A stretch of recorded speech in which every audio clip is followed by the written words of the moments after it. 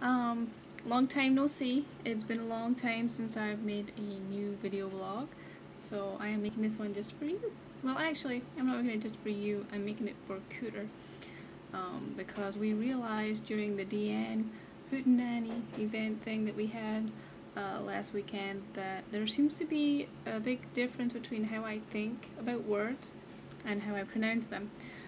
This weird discussion came into play when we discussed the pronunciation of whore, which is really how most of you Americans pronounce it. You call someone a filthy whore. Well, apparently, in my native tongue, or whatever, my accent, I pronounce whore as her.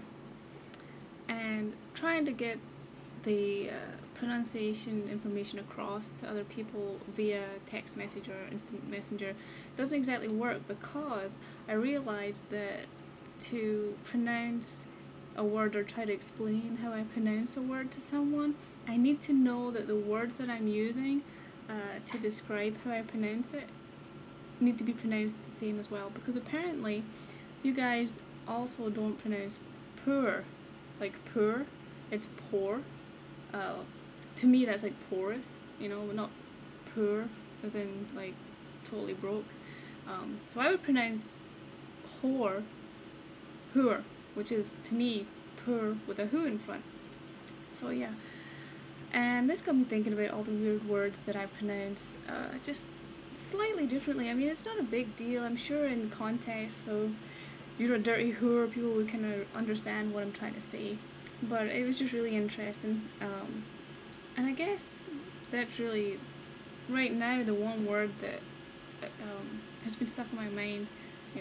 How can I tell someone, or how can I explain via text how I pronounce the word whore?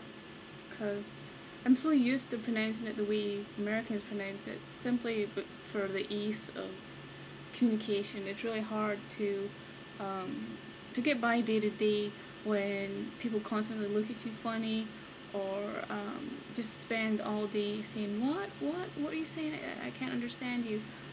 So over the last 7 years that I've been here, I've slowly slipped into the subconscious state of mimicking how Americans pronounce words, simply so it's easier for me to talk to people. Not that I have to use the word whore very often, but you never know. People call me a whore all the time, and I don't care, whatever. Yeah, so this public service announcement about the pronunciation of whore, or whore, is simply for Cooter. So there you go, dude, just for you. For those of you who may not have seen my new tattoo, I guess I should climb up on my seat and show you. Forgive the big fat belly if it sticks out, by the way.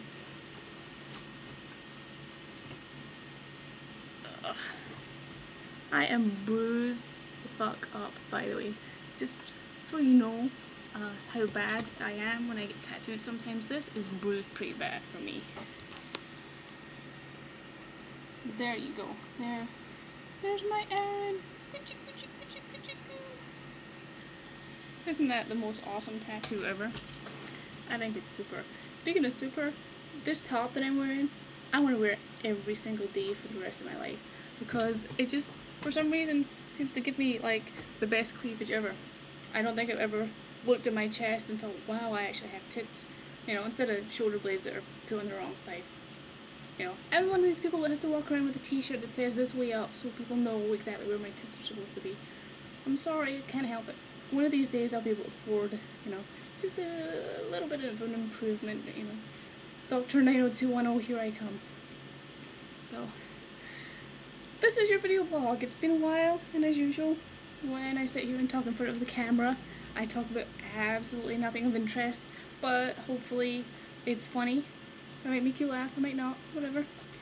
Comment back, what do you want me to pronounce next? What other words are you curious about, whether or not I say the same way as you guys do, or, just make a performing monkey out of me. I don't care. You know me. I'll do anything for the internet. I'm a whore like that. So, bye.